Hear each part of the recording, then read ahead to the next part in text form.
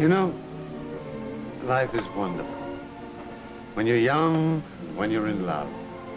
Let me tell you the story behind this letter.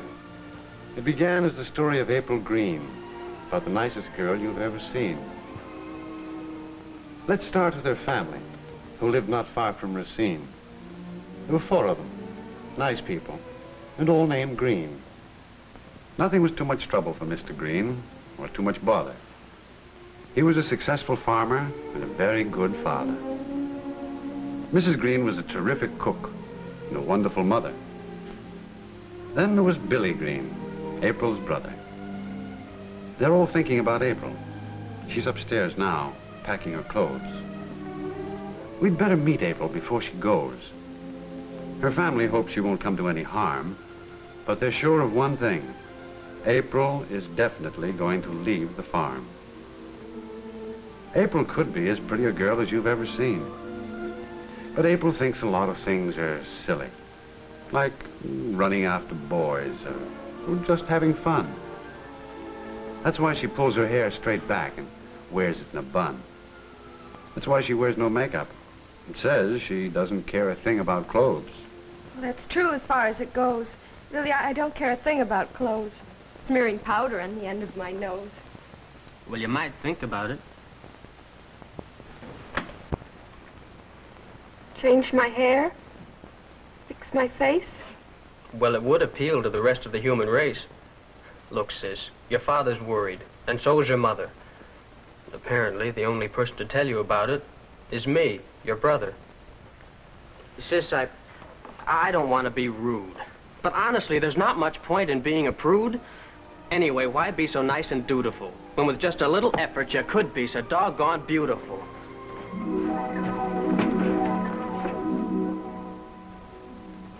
Well, that's the way it started. April Green went off to Racine. She was young and nice and, well, pedantic. At the time, she wasn't even thinking things romantic. What she wanted was a job. April knew how to take dictation, and she could type 90 words a minute. She became a very efficient secretary for Robert Deering, a capable and rising young architect. Bob was a very eligible young man, but at the moment, April had no particular plan. At least not about Bob. But he had ideas, not at the moment about April. Well, there it is, Miss Green. Not a great deal more I can do about it, I guess. And good luck. Thanks, I'm going to need it. I got a lot of stiff competition on this job. This is my first really big job, you know. Say, what is your first name? April. Did you ever try smiling like that at yourself? In the mirror, I mean? At myself? Never mind. What do you say we take the rest of the day off? Well, you seem so interested in what I'm trying to do. I am very interested. And do. If somebody gives him the chance. Kind of thing I hope someday. Oh, you'll do it. Thanks. I appreciate your confidence. Well, what do you say? All right. Let's go. When April left the office, she was walking on air. She didn't even glance down at this picture. But she knew it was there. She just didn't care. It's a picture of Bob's mother, the Mrs. Deering. I'd better tell you one thing about Mama Deering. She simply will not live alone. Of course, Bob's a bachelor, but if he ever got married, well, there might be complications. At the moment, Bob's mind is on something else entirely.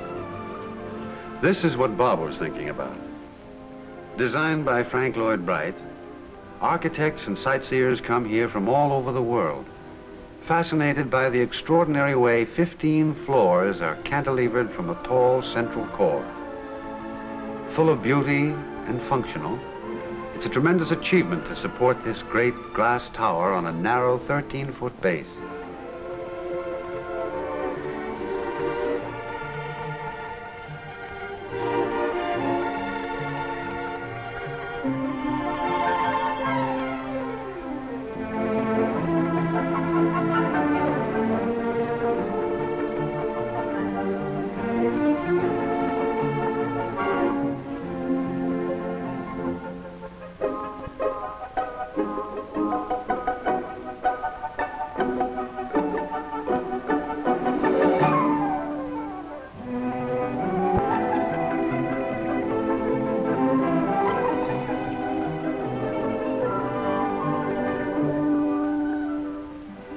April had never seen anything quite like this before.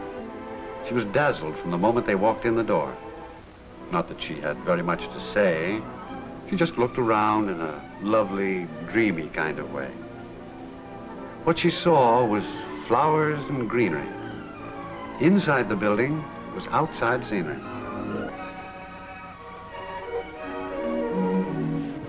It's like a dream. Yes, but it's very practical, too. Do you know... Well, look who's here. Hello, Bob. I was hoping we'd run into you. April, this is Margaret Scott, an old friend of mine, April Green. Margaret and I are neighbors. You work here in consumer service, don't you? That's right. You think you'd have time to show us around? For you, Bob? Why, of course. Let's go this way. Thank you.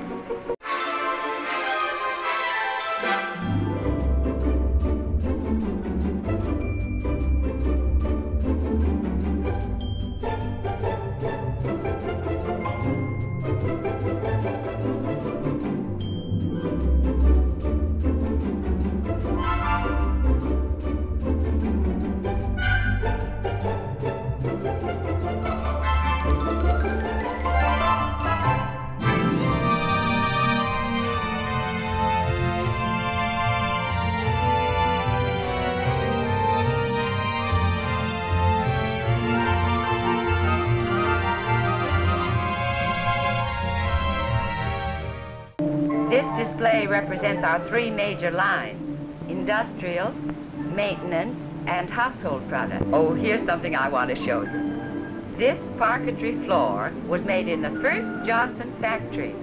Originally, we made only flooring, you know. Then, to protect and beautify our floors, we went into manufacturing wax. My mother has a floor like this. This is beautiful. Isn't it? Now, over here are some pictures of our foreign plants. There's our plant in England, France, Canada, Australia, and Brazil. You know, this company's famous all over the world in pioneering and manufacturing the finest wax products. Such a beautiful, fabulous place to make things out of wax. It seems funny. Now, wait a minute. I know what she means. Wax may seem like pretty unexciting stuff till you really get to know it. It's almost indestructible. It isn't much affected by air or moisture. Naturally, that's what makes it so useful. Let me show you what I mean. Come on, Bob, I want you to see this, too. Most people have no idea of the wonderful things Mother Nature does with wax. Do you realize that plants and fruits have waxen suits? And little flowers spend tender hours conserving showers with wax? Apples shine when you rub them because nature has given them a coat of wax. Birds and animals are provided by nature with the protection of wax. That's what makes a duck waterproof. Many insects secrete a wax. Bees, for example. Beeswax was used over 4,000 years ago to protect color paintings in the tombs of the pharaohs, preserving them down through the years. And now with modern science, we've gone way beyond what nature does with plant or animal or mineral wax.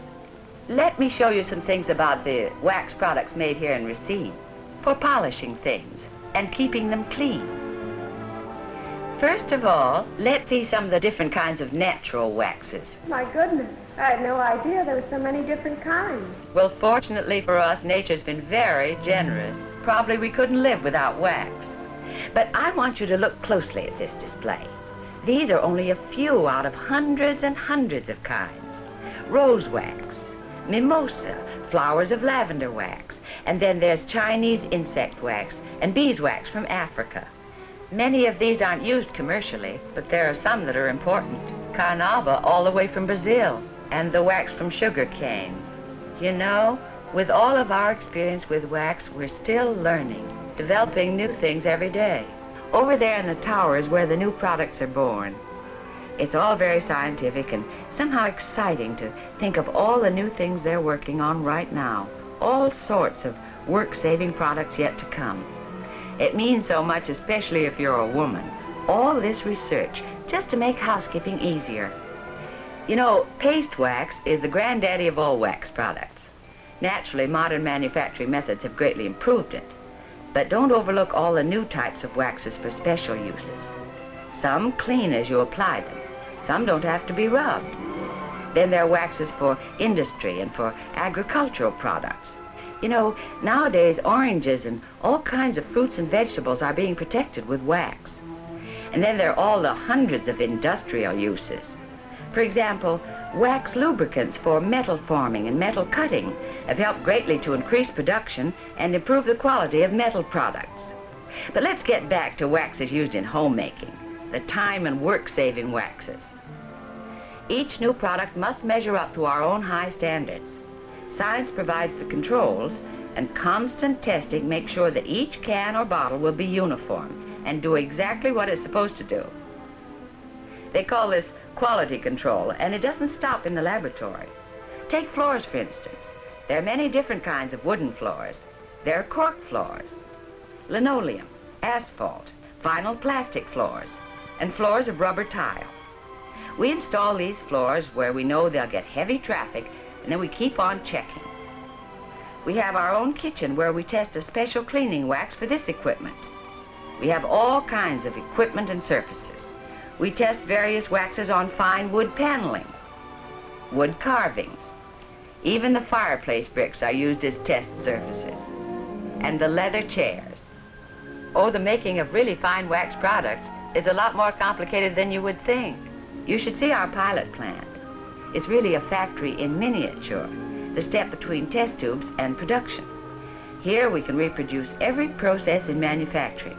And wax making is an exacting kind of manufacturing. When we're sure we're ready, then, still with controls all the way, we go into production.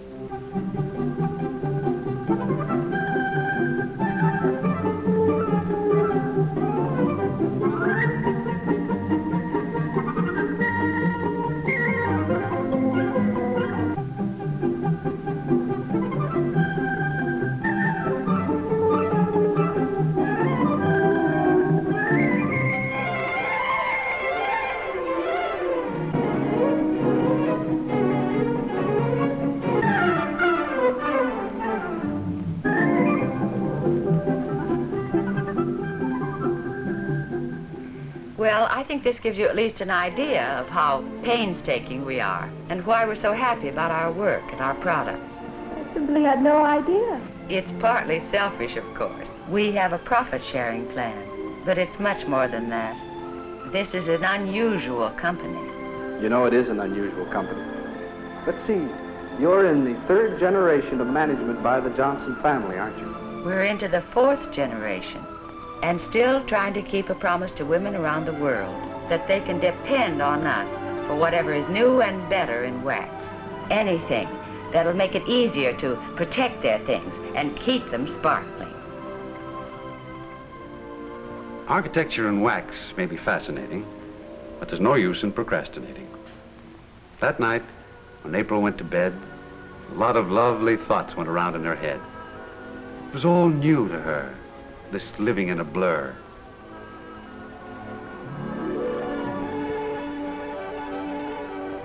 Why always be so nice and dutiful, when with just a little effort it could be so doggone beautiful?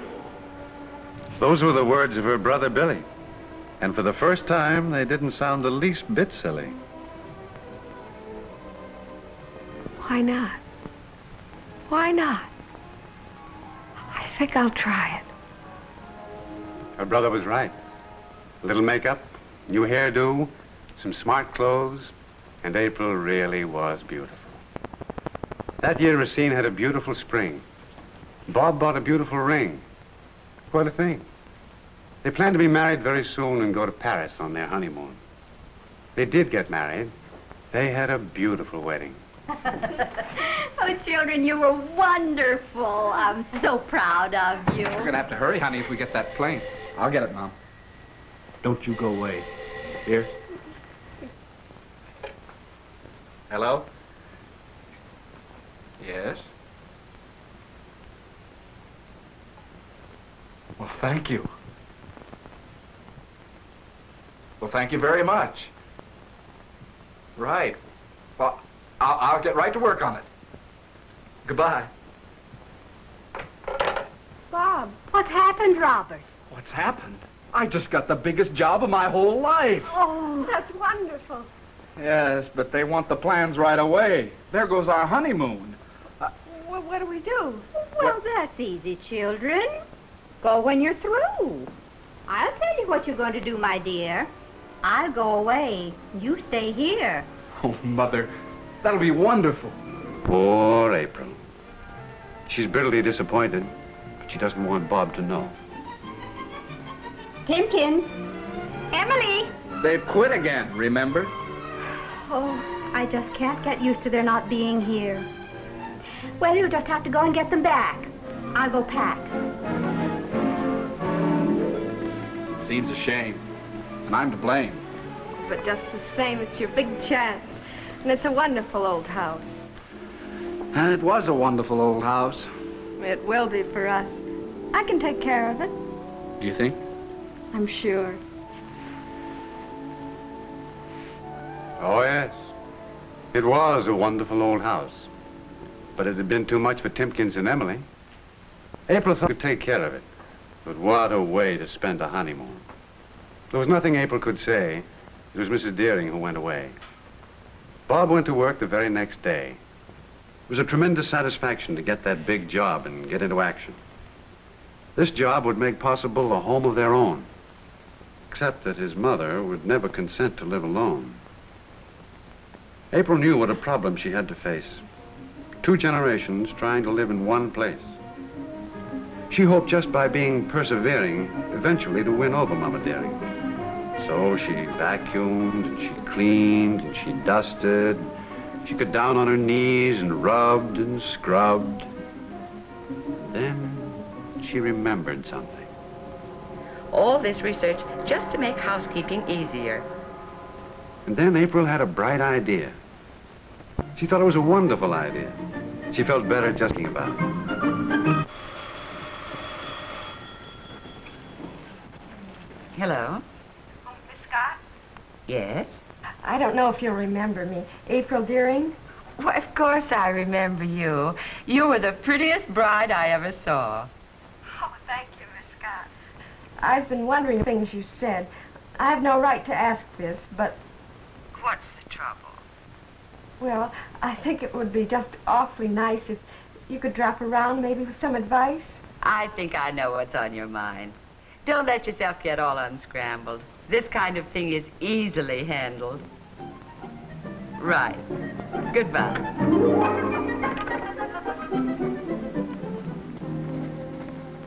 I'm doing the best I can, but it'd take an army really to take care of this place. And no matter what I do to it, doesn't seem to make a bit of difference. It's a wonderful old house, but it's just too much for me. And those curtains. Well, let's start there. Now, let me see. If I know Mrs. Deering, I don't think she'd want you to make any radical changes.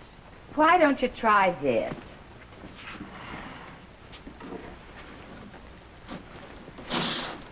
There, that lets a little more light in. Oh, yes.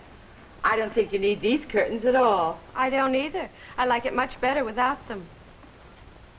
Now, what's under that hall carpet? I don't know. Probably a lot of dirt.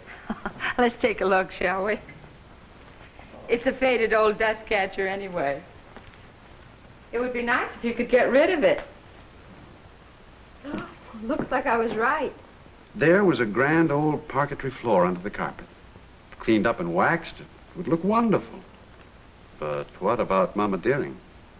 After all, this is still her house. Why don't you keep this floor waxed? That'd make it look shiny and new, and you wouldn't have to scrub it nearly so often.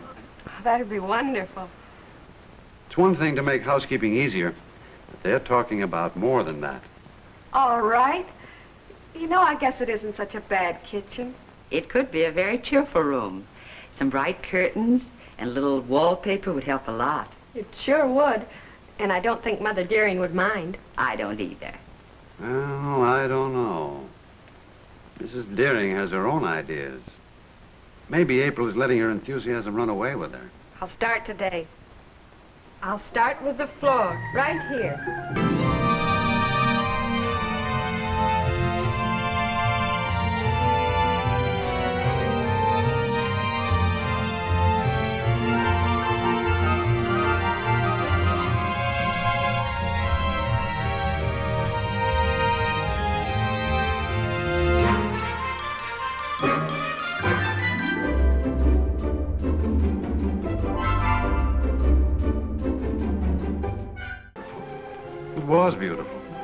much easier to take care of.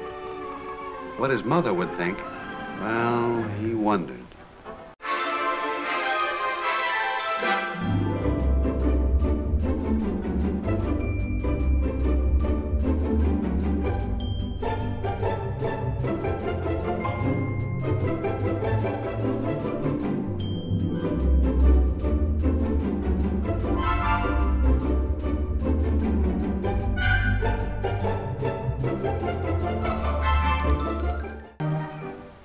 For April, the days flew by on a wonderful breeze.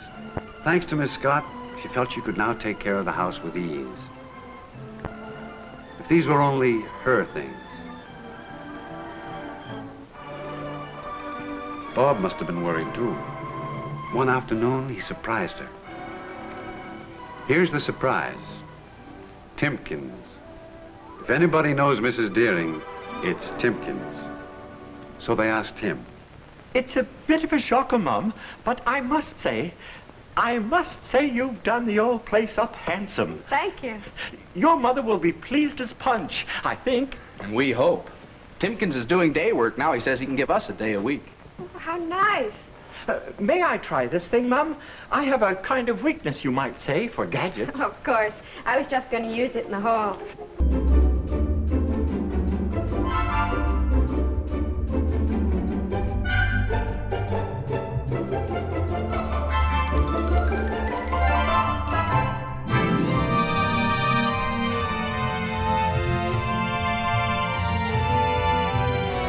I beg your pardon? Timpkins! Welcome home. What in heaven's name do you think you're doing? It was your idea to carpet this hall in the first place. You said it was too much trouble to take care of. We were behind times, if I may say so, Mum. They've taken the scrub and rub out of it today. You did it, Timpkins. But this floor is simply beautiful. Thank you very much.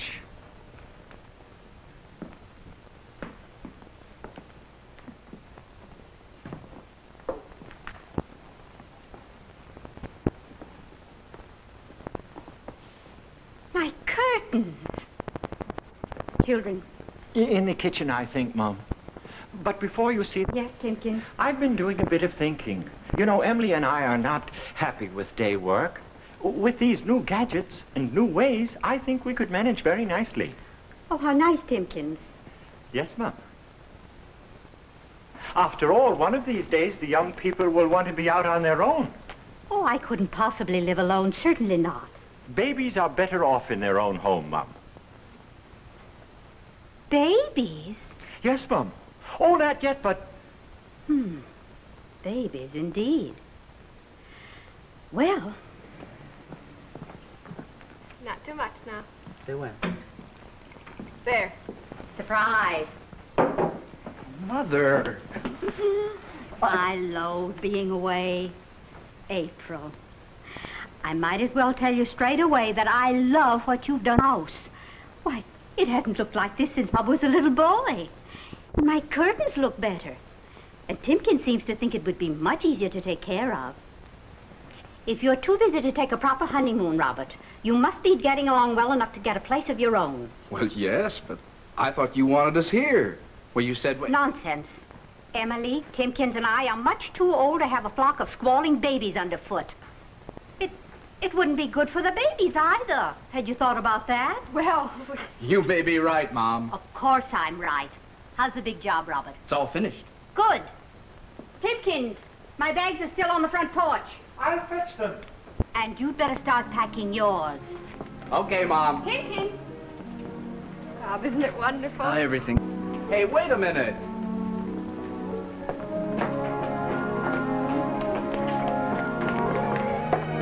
Come here.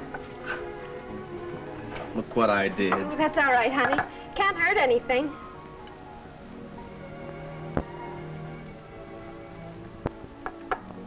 Just like that, huh? That's all there is to it. Not quite all. No? No.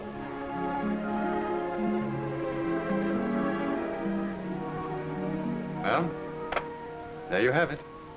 I knew things couldn't be better the moment I read this letter. They're in love, they're in Paris, And they're going to come back to a home of their own. The old house, well, it still sparkles from floor to raft. And I'm quite sure everybody will live happily ever after.